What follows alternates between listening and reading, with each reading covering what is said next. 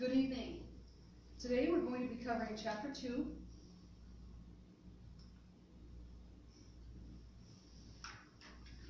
No, it's okay. Just leave it running so you can turn it.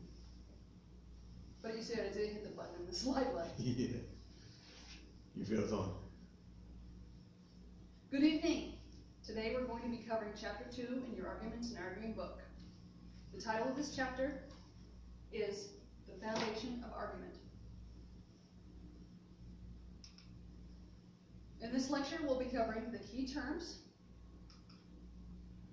I'll explain to you what a narrative paradigm is, and we'll also discuss what you can expect to learn as the quarter progresses in this class in argumentation. A narrative is a way of having the characteristics of a story. And Walter Fisher described narrative paradigm as the way someone relates their personal experiences to the larger story. Narrative probability is the degree to which a story is coherent. Does this story make sense? Fidelity, narrative fidelity, answers the question, does this story ring true? What's the likelihood of this story being true? So it's important for all the elements of narrative to come together for it to have narrative probability. It's more likely that this story fits together like a jigsaw puzzle and that it makes sense and it's true. And all of those elements are present, then each person interprets that through her or his narrative paradigm, which means the narrative, the overall narrative, becomes a personal story to that individual. And through that is how she or he interprets the larger story. Here's a beautiful mansion. It's got cars and a fountain and flowers, and it's made of brick. This house started as a foundation. Bare land. Before a foundation, it was just a plot of dirt. Studs went up, some wood, and then finally the working crew put the bricks in there, and the mansion was built. But it could not have been built on something without a solid foundation. So to begin with, it becomes an outline, kind of a ghost house with just boards, and it's a place that provides shelter, but it's not insulated, it's not warm. You might be able to sleep there, but you won't be able to sleep there in the winter. No functioning plumbing. It doesn't have anything in it. It's just a skeleton. But before the house has a foundation, it's a thought in your mind. And the equivalent of that would be the blueprint. So in order for a house to become a mansion, it has to start at a blueprint and move toward the building of the foundation, which is the walls and the floor. And finally it becomes the mansion made of brick with indoor plumbing and a lovely kitchen, everything that a house is. In argumentation, many times this comes from personal values or life experience, which is to what Walter Fisher refers as the narrative paradigm. It's simply a set of your personal experiences and values that you bring into any situation. People argue over nothing sometimes. And often, especially in interpersonal relationships, they don't even know about what they're arguing. They get into it, discussions get heated, and feelings get hurt. In this class, we're going to learn about argumentation in a more formal way, where there's a format, and each party takes turns. And each side of a formal debate or argument has a set amount of time during which they can present their set of facts. When you do argue, empathy is paramount. It's very important for you to understand from where the person comes. Because if everyone has a different narrative paradigm about the same issue, then one person is not going to be able to fully relate to another person or another side without understanding why that person or that group believes the way it does. And this is again encompassing the narrative paradigm, where it answers the question, why does this person or this group of people feel the way he does, or they do. Let's take homelessness, for example, because this is an issue that's debated on a regular basis, and it has two very concrete sides. For example, one side says, let's house the homeless. Let's take them and give them apartments. And some cities are actually doing this. What that does is it treats the individual. We take the homeless person, and instead of being a large amount of homeless people, it's one person in need of help. And it puts that person or that family into an apartment and gives them the freedom of being able to be independent. The person arguing for this side may say, this keeps our streets cleaner, because homeless will set up their camps, and when they leave, there's trash, and they have to, of course, dispose of their personal waste somewhere. It also improves public safety because it doesn't impede the sidewalks, and it makes neighborhoods safer overall.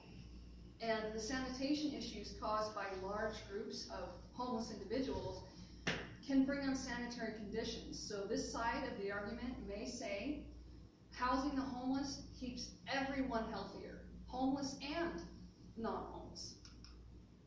Meanwhile, on the other side of the argument, it could be, let's maintain the status quo. Let's keep the homeless exactly as they are, because taking care of the homeless would require an overhaul to the mental health system, and that's simply too expensive. We would need to educate people, or at least give higher pay to people who are already doctors of mental health, and have them counsel these people and prescribe medications that are necessary and give them ongoing therapy. Because a lot of people will say that the homeless problem is caused by a mental health problem, a lack of treatment for the mentally ill. And they would also say, people on this side, that it's too expensive. We don't want to pay more in taxes to be able to house the homeless. It's simply too expensive. It's too large of a problem. They believe in leaving it up to shelters and nonprofit organizations to feed and clothe the homeless.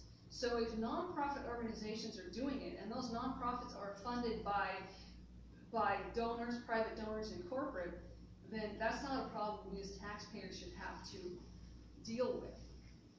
And this side of the argument would also say, perhaps the focus needs to be on providing job skills. If people are homeless because they don't know any job skills, then let's deal with their problems. If they need rehabilitation for perhaps drugs and alcohol or mental health conditions, then let's get them the help they need and focus on training them for actual jobs, and then they'll be able to provide their own housing.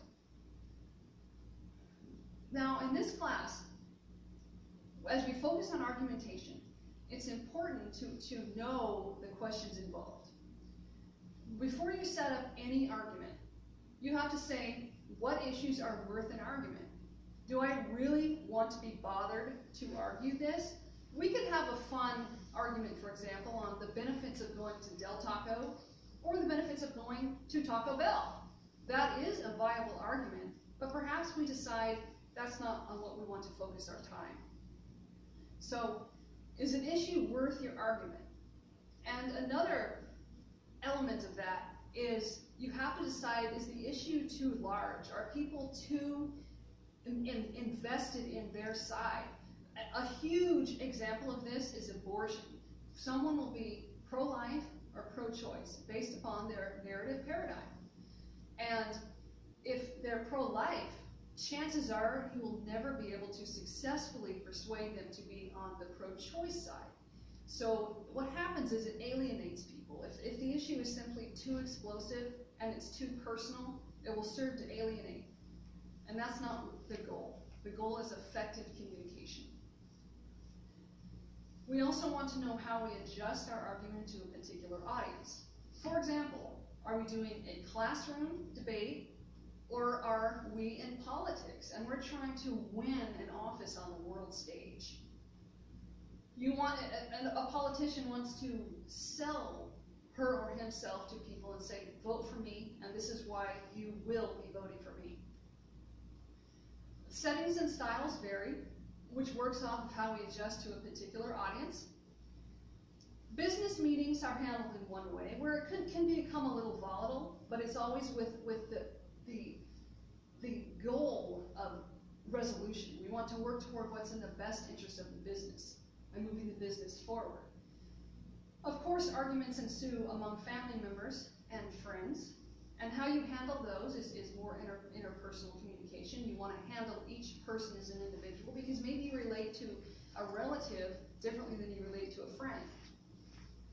Now, in a courtroom, we have the defense and the prosecution. The defense is going to argue a present set of facts in a particular manner, and the prosecution will argue that same set of facts in a different fashion.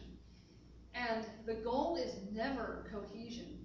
The defense and prosecution never argue in order to meet with a resolution. It's up to the jury to see which side presents that same set of facts more effectively, and thus vote to acquit or lock a person away in prison.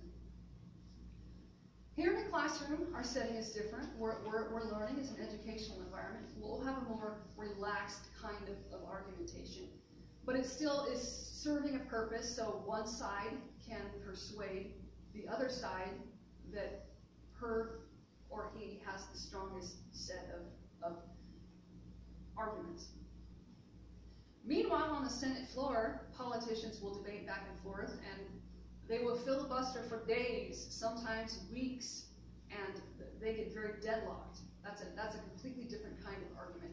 And it's not personal. That kind of argument does not come usually not come from a personal set of values. It's more about what is better for the larger set of people.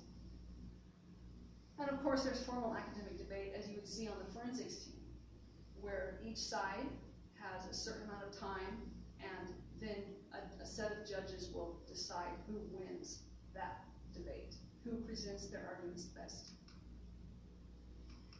The limits of argumentation include, it's important to know whether or not to argue at all. Again, abortion is probably an issue you don't want to bring up, because it gets people fired up, it alienates people, and it hurts a lot of feelings. It's not a very productive topic. You need to know what to include in the argument. What are the most solid points? For example, if a person is running for president, you want to convince a specific audience, perhaps at a rally in Memphis, why those people should vote for you. You're going to speak to those people differently than you'll speak to an audience in Detroit. It's imperative to envision your opponent's arguments.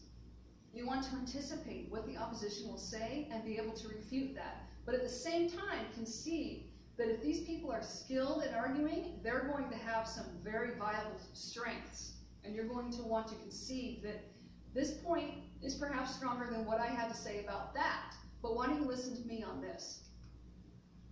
Think about the implications of the argument. Do you want to have a relationship in the future with the people with whom you're arguing? If that's the case, it's important to make sure that you handle the situation delicately and with fragility and be conscientious of other people's feelings. And you want to also answer, is this argument hurting more than it's helping? If I'm serving to alienate someone, then perhaps I'm hurting my cause more than I'm helping it. So it's important, people, for you to remember that next week we will be going over chapter 3. And it is the audiences and fields of argument. Please make sure you read the entire chapter and come with a set of study questions. I also want you to write a reflection, and this will be on what you learned today and why it's so important to build that foundation before you can build up and up and up to get the chimney on the mansion.